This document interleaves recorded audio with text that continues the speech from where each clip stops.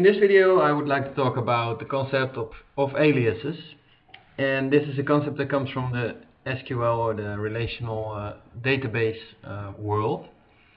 If we look at our physical schema, a little part of our physical schema, then we see here an orders table, a customers table and an employees table, and they have a circular reference. So what does this mean and how do we solve possible problems that may appear as a consequence of this? Well, let's take a look at what it means. The orders table is related to the employees table in the following way. It means that the employee represents the employee that sells the order, the sales rep.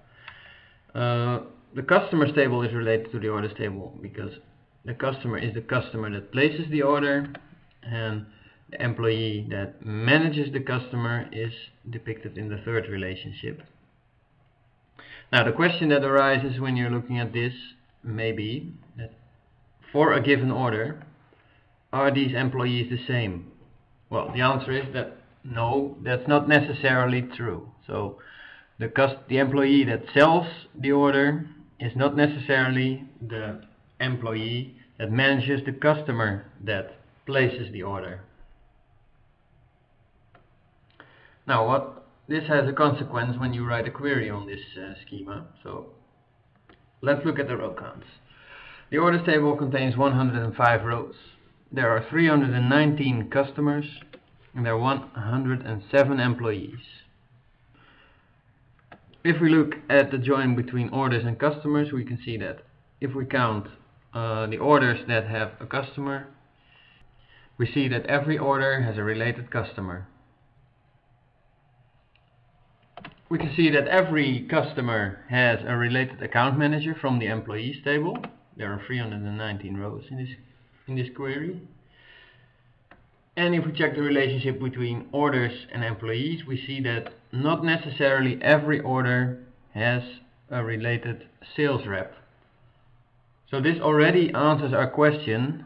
No, it's not true for every order that the employee that is a sales rep is the same employee as the account manager for the order, simply because of the fact that an order does not necessarily have a related sales rep. Well, let's take the test and see what happens if we enter all three joins. That would be this query. So select count from these three tables and all the joins are entered over here. The result is 0. There are no resulting rows. Let's check if this is true. If we check the distinct sales rep IDs from orders, we see these values, including nil. So that's probably why some orders don't have a related sales rep. If we check the distinct account manager values, we get this result, and these values are not present in the orders table. So the result 0 is correct. This result, 0 rows, is probably not desired, and it is caused by the fact that the employees table has a different role compared to the orders table. Namely, it represents the list of sales reps. And then when you look at it through this route, so then it has the role of the list of account managers. So because this table exists in two roles, SQL offers us the possibility to create an alias for a table.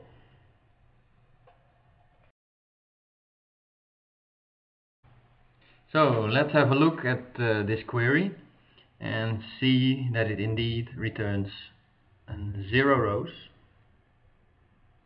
as you see. So we now want to resolve this double role problem of the employees table. So we're going to create an alias of it. So we have to include it again in our query and with a different name, an alias. So we now have the orders table, the customers table, the employees or the sales reps table, and the employees or account managers table. Now, the customer has an account manager and we want to join it to the new alias. So let's copy and paste this alias in the query and run it again.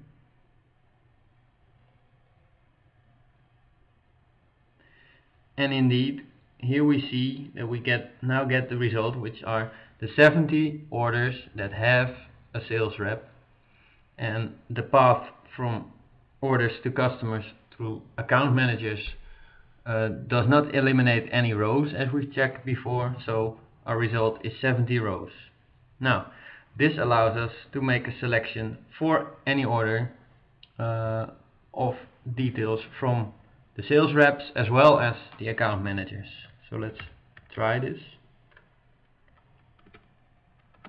Let's select orders, order ID, customers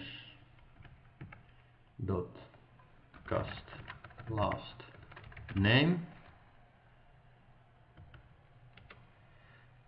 employees dot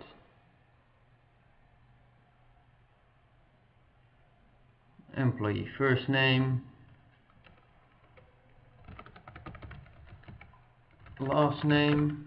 So this is the sales rep, and let's get account manager first name, account manager last name. So here we have it. Let's run. And now what do we see? For this order we have this customer name, this is the sales rep, and this is the account manager for this customer.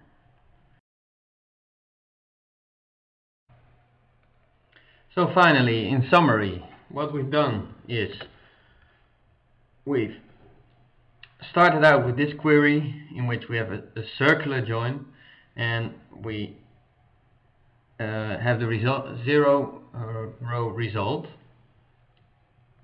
We then introduced a new alias called account manager. We've moved the join from here to the new alias, which is represented in this way in the SQL. And now we have the correct result of 70 rows, 70 orders that have an employee, a sales rep, and an account manager through the customer.